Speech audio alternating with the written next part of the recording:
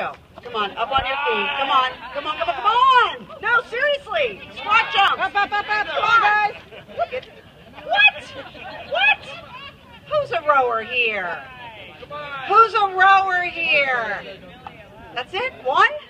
Lead the way. Let's go. Lead the way. Come on.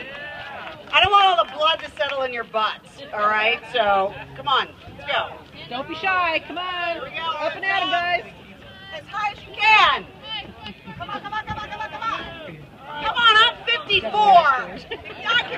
You can do this. Let's go, let's go. Okay, I want you to feel it right back here. You feeling it right back there? Come on. Thank you very much. What's your name? Keith. And what's your name? Tanner. Keith and Tanner. Thanks for standing up and leading the way. So yeah, I'm a rower, and clearly, based on my age, this is a sport you can do for the rest of your life, right? The two people who inspired me most were, when I started rowing, were 80 years old, Bill Tunsing and Roger Barbie. And I thought, wow, if that's what 80 looks like, I want to do this. I want to do this sport. So I got started because I used to put my kids in summer programs. And I thought, well, if they got to go do something that they don't want to do, I'm going to go do something I don't want to do. And I took rowing. So I'm from Big Rapids, Michigan, which is a small town. We got a little, there are no rapids in Big Rapids, Michigan, okay? There's a little river that's like a creek, so there's no rowing. I didn't know rowing from Adam. I didn't know anybody that rowed. I'd never heard of rowing. So I took this rowing course, right? 8 people in a boat. We pushed off from the dock, and I knew immediately, that I found something that I loved. And I can't tell you why. Honestly, I can't even tell you why. But this is a sport you either love or you hate. There's no middle ground in rowing. Am I right, rowers? Yeah. There is no middle ground in rowing. You will never work as hard at anything than you will at rowing. You will never feel pain, burning lungs, arms that go numb, legs, your thighs burning. There's no other sport like rowing. And guess what? Everybody can do this sport. And all it takes is what you have in here.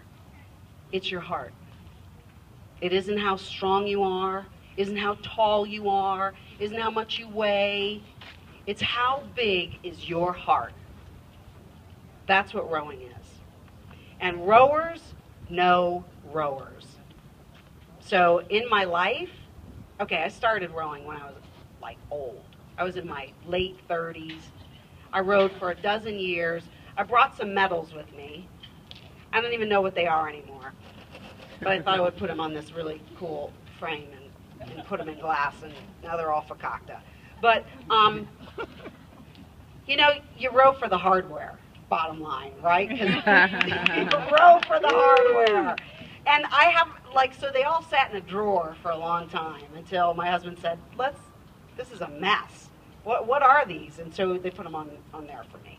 So I always have, next to my erg, I have my medals, which are a reminder to me.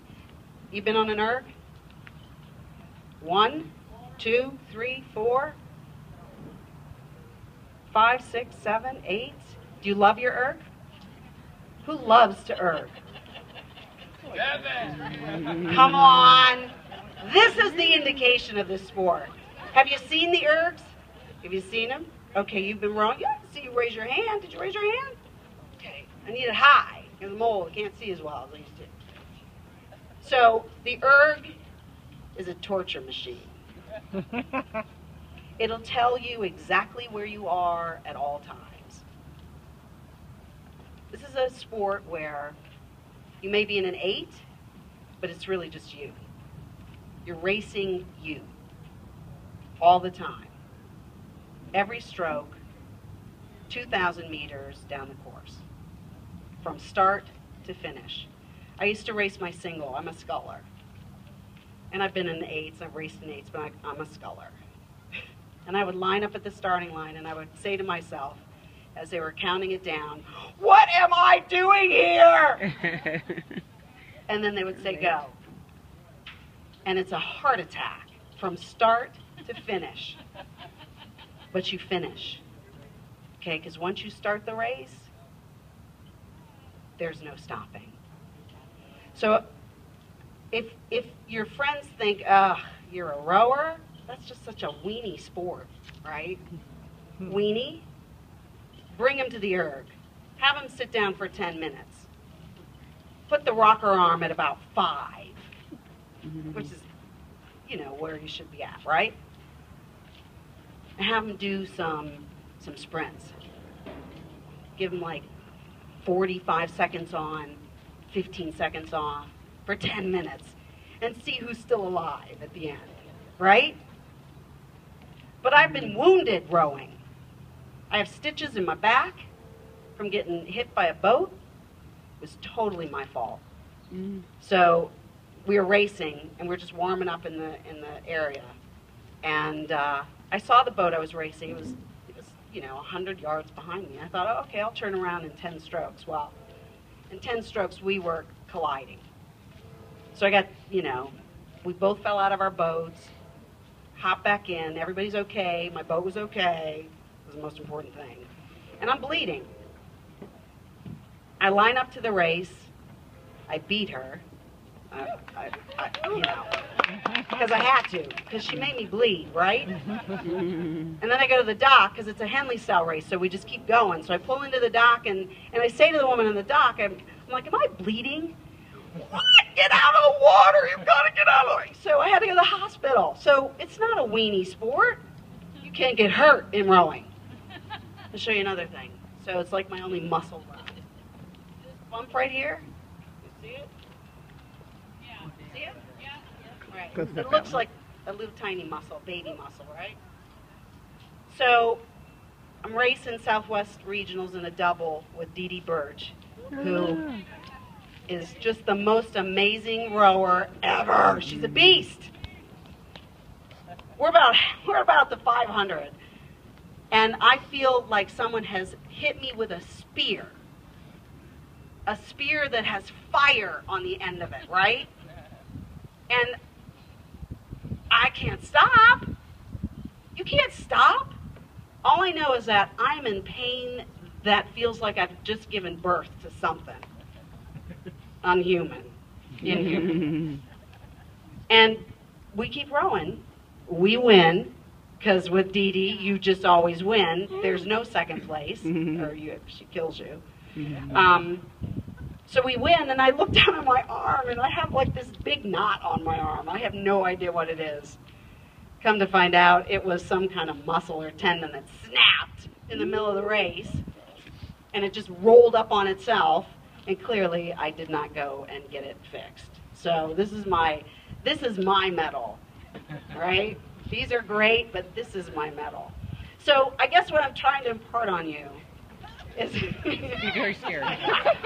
No it's concussions. a super fun sport, right? No concussions. No, yeah, no concussions, no. But it's something that becomes so much a part of you and who you are.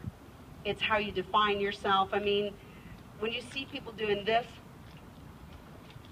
at a restaurant, they're rowers. They're trying to get the calluses off their hands. It's a sport where you're not ashamed to tell anybody how much you weigh, and as you get older, how old you are, right? It's a sport of a lifetime. It truly is. It's the most remarkable gift I've given myself. I still consider myself a rower, even though I don't get on the water, because every body of water I pass, I'm like, wow, that is flat. I have like water envy. I still erg. It's a crazy thing. I do love my erg. But this is a sport that defines who you are, not by someone else's assessment, but by your own assessment. You get to say to yourself, I'm good. I'm good at this.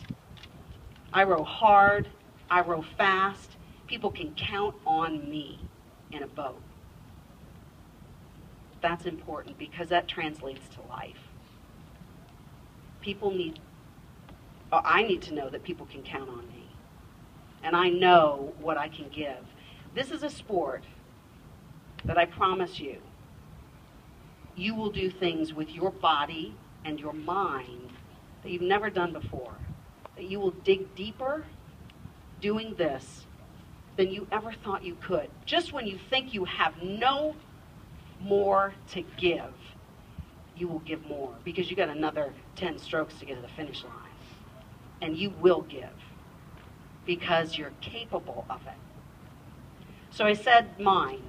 This is not just physical.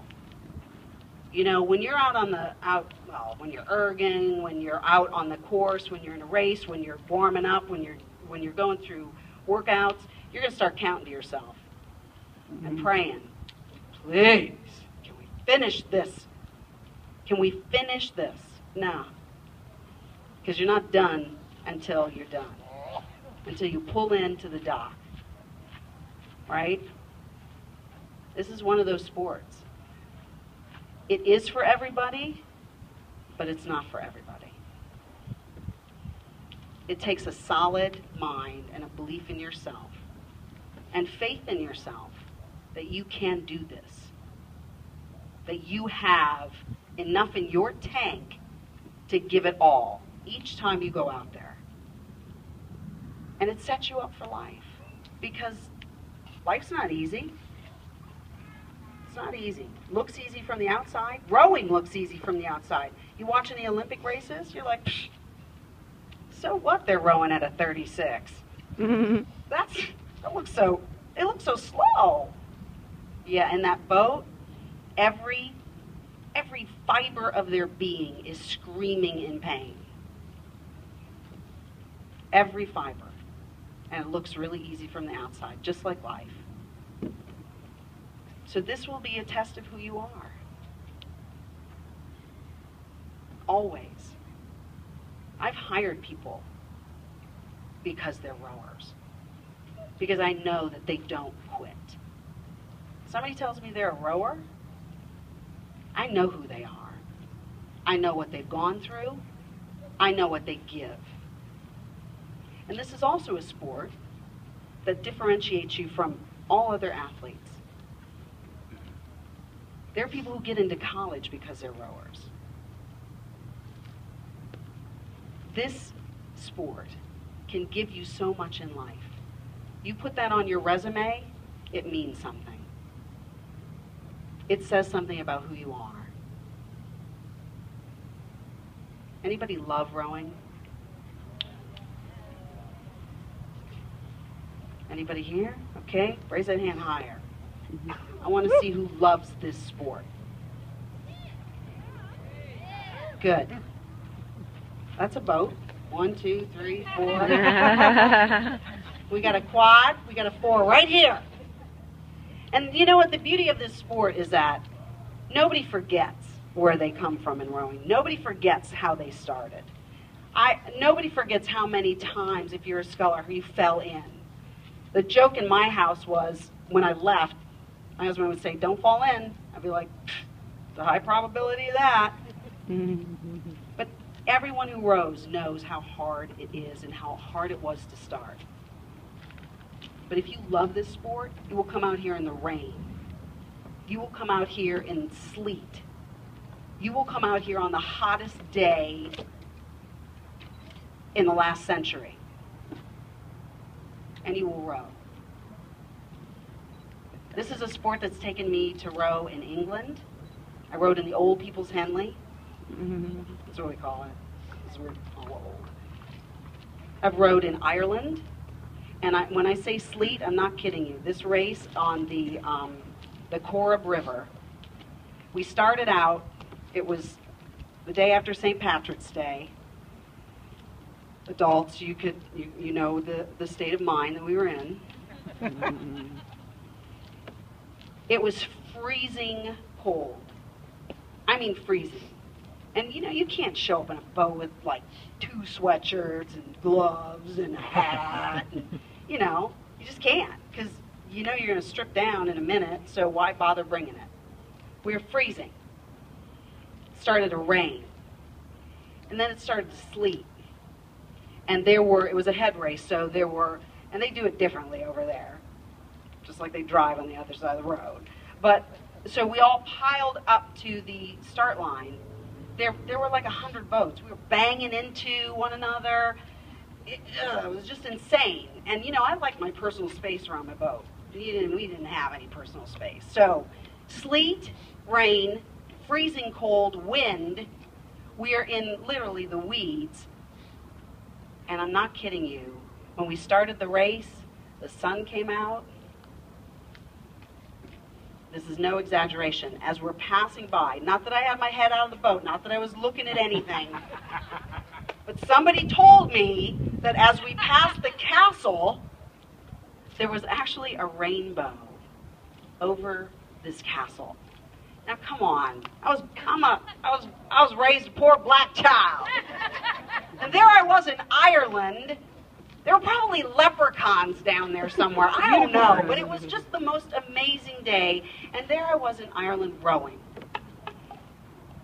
There'd be no reason for me to go to Ireland. I had a ball. Rowing has taken me across the pond, so to speak. It's taken me in my own backyard. I've met people who are incredible. It has opened doors for me. Gil mentioned that I'm running for election. That's a whole other story. But one of my supporters is Gary Rogers. And Gary Rogers, I would never get to know this man. He used to run Dreyer's Ice Cream. He basically built the cow boathouse. He has supported the cow program for a long time. He was a rower. I would never get to meet this man. But I got to meet him because we were rowers. And we have a common language and a common understanding. That's what this sport gives you. It's what it's given me. It's what it's given the adults here who are supporting you today. So if you love this sport, go for it. Let it beat you up. Let it teach you who you are. Because it has the capability of doing that. And I don't know that there's any other sport out there like it. So I applaud you for entertaining this and coming down here today and being part of a much bigger world.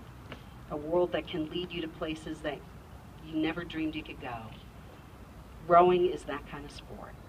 So I thank you for listening to my tales. And I want to introduce, where's Peggy? Peggy, come here, Peggy. Peggy Johnson. Woo. Are you limping? She's limping, but you're going to row, aren't you? Yes. So Peggy, Dee Dee, and Eileen Hansen and I were in a boat, and we won a pretty big medal. Yeah, we won a big medal. We won the World Rowing Championships in 2006 for old people. For old people. And that medal's on there somewhere. I don't know. I mean, it's great to get the hardware, but it's the memory. Yeah. It's the memory. So and Dana was a huge part of that. Boat would not have gone as fast with somebody else in it. Well, thank you. But really, this is the woman who was at the stroke of the boat. And you're ferocious. You're a beast. Yes, that's because Dee Dee trained me. See, so you build relationships for life, too. So I can't encourage you any more than I have to participate with all that is you and then some. Thank you.